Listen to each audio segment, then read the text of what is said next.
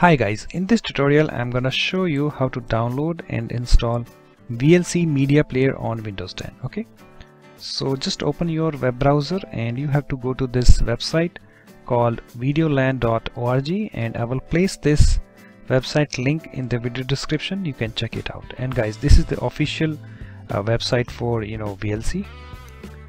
Okay, so here we have this VLC media player, and it's a free and open source cross-platform multimedia player, and it plays most multimedia files as well as DVDs, audio CDs, VCDs, and various other streaming protocols. Okay, so here we have this big blue this download VLC button over here, and if I click on this little this arrow, so here we have a VLC media player for various other various operating systems like Windows, Windows Phone, Mac, Linux, Android, and iOS. So we are using Windows operating system, so let me just click on Windows.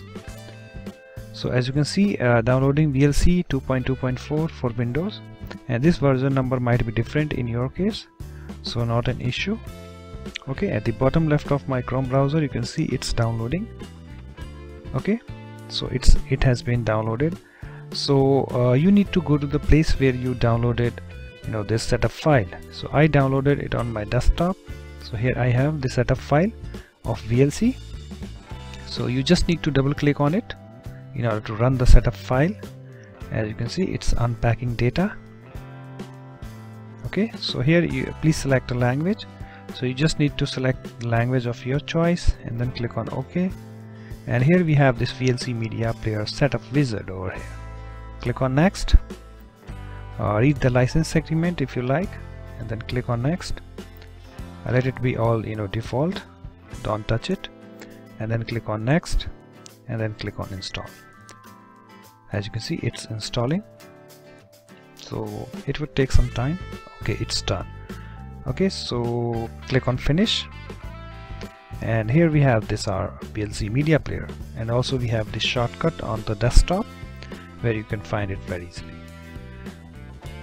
Okay, so here we have this VLC media player, and suppose if you want to play a file using this, so you just need to go to this media and then open file and just browse to the place where you have your file. So let me show you one. I have this recording.